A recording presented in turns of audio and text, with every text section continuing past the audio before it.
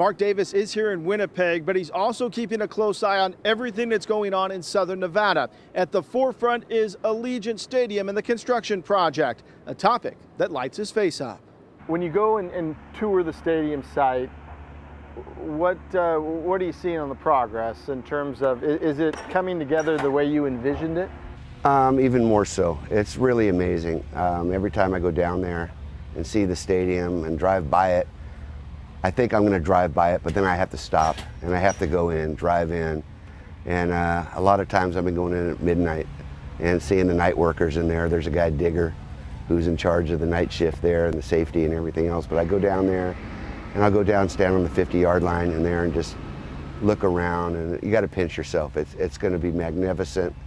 It's coming together. It's so beautiful. And it's just a dream for my family and the Raider organization, the Raider Nation as a whole.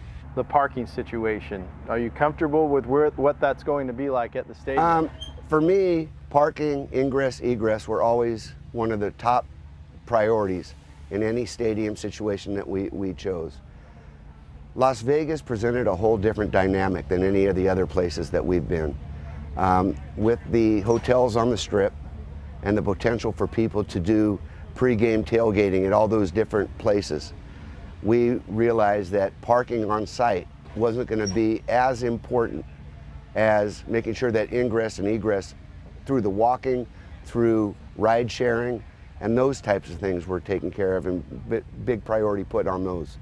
So we're fairly confident that by putting parking areas east, west, north, south of the stadium and busing or bringing people in through shuttles would be a much more efficient way than having one big parking lot and everybody trying to converge in one place at one time. Football's an interesting thing. People start showing up at 6, 8, 7, 10 in the morning, but they all leave basically at the same time. So ingress is a lot different than egress.